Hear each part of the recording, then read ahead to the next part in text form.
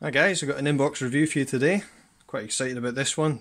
This is Hong Kong Model's brand new 48 scale Avro Lancaster B Mk.1. So it just turned up the other day, so I thought you guys might want to have a look through it with me. So if you look on the outside of the box, a bit more information. We're seeing that the parts is 362, wingspan 648mm, your overall length is 443. On the bottom side of the box we get some nice computer images of the overall model. Bit more information there, health and safety warnings, etc. Kit number for this one is 01F005. On the top of the box you get the options here for the marking, so you get two options, 106 Squadron, December 1942, and 467 Squadron from Waddington in May 1944. Nice box art on the front of this. We'll have a look on the inside. So we're greeted with the instructions. Looks like full colour instructions, which is nice to see. And again, clear parts, individually bagged with a bit of cardboard for protection. Looks like we get a fairly rammed box of plastic. So we'll have a look through that in a minute. We'll just have a quick look through the instructions first of all. I'll just bring you in a wee bit closer. Okay, so first of all we've got the usual, we've got a little bit of history about the Avro Lancaster. So if anybody wants to read that, you can obviously pause that and have a look. And we can see here we've got the legends, health and safety, and it looks like our colours are done by AK Interactive. So getting into it, as usual, cockpit going together, so you got the pilot seat coming there, photo etch for the seat belts, which is nice to see. You've got the radio equipment coming in here, and dashboard coming in, control column, etc. This is then down into the fuselage floor pan. And again coming across here, so we're moving on. Got a few more parts coming in, bulkheads going in. Looks like we get some nice detail on the back of these bulkheads. And moving on. A few more parts coming in there, obviously just building up the bottom side. Over the page. Okay, so we've got the fuselage halves. Looks like we get interior ribbing detail, which is nice to see. Clear parts coming in as well at this point. A few more bits being fitted on the other side. Two fuselage halves coming together. Okay, so we're into our gun turrets here. So we've got our Browning 303 machine guns being put together. Again, it looks like we're getting photo etched details for the crew for their seats and seat belts. That's obviously your front turret, top turret there, and your iconic quad grund rear turret on the back of the Lancaster. Clear parts, so we're looking like we're getting two options here, so you're getting the standard smooth side of the glass and obviously the bulge version as well. A few more details coming in. Looks like we get the doesn't look like we get any options for posability in any of the in the rudders or the elevators, which is a bit of a shame. Okay, so we're into the bomb bay, so we're building up the bombs here. So again, I'm not an expert on the Lancaster, so if anybody knows if these are the 250 or I think they're 500 pound bombs. The other thing to note as well, this is nice to see, these are 3 abreast, which is correct in this scale. The 132nd version actually has 4 of these bombs abreast, which is incorrect. They only ever carried them 3 across. You've got your 4,000 pound, what they know is the cookie, being put in down there as well. So moving on, so we've got the tail wheel coming together.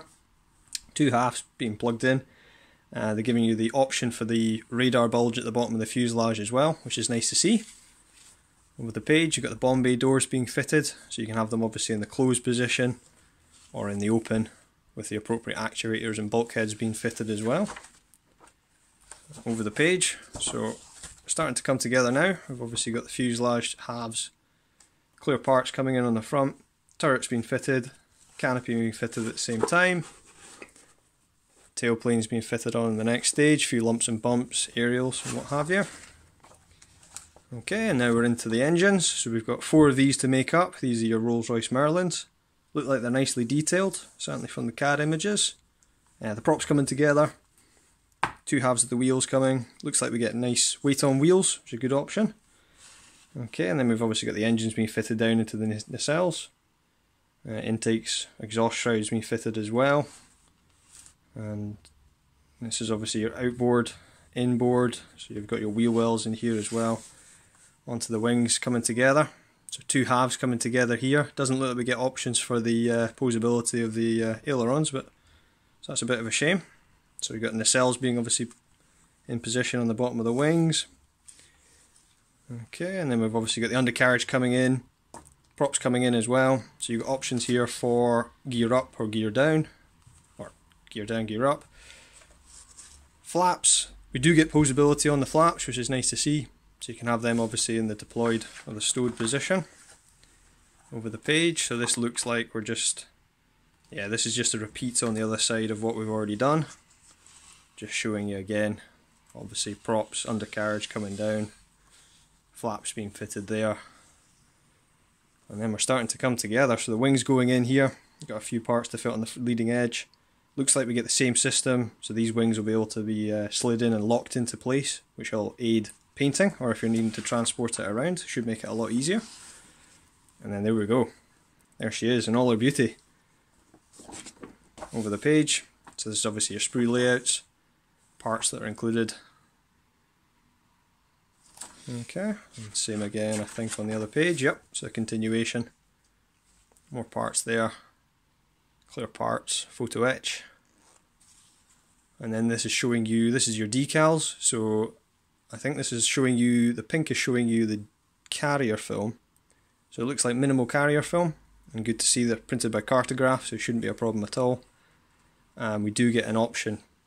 We have decals for the dials, which was missing on the 1/32 version. Okay, so we're into our colour callouts. So this is your A marking, this is 106 Squadron, 1942. So you're obviously getting both sides, top and bottom, and your colour callouts. AK Interactive, Mr. Hobby, or Tamiya, which is nice to see. Over the page. Okay, so this is 467 Squadron from Waddington, 1944. So same thing again, both sides, top and bottom, and your colour callouts. And then over the page we've got the Stentil data. So top of the fuselage and the wings, other side, and the underside as well. And then on the back we've got your colour callouts. As I say, AK Interactive, Tamiya, Guns Mr. Hobby, or you can obviously use these for reference in your own paints depending on which ones you choose to use. Okay, so that's looking pretty good. So what we'll do is I'll get the parts out the bags so we're not rustling around, and we can have a look through the box. So I'll be back in a minute.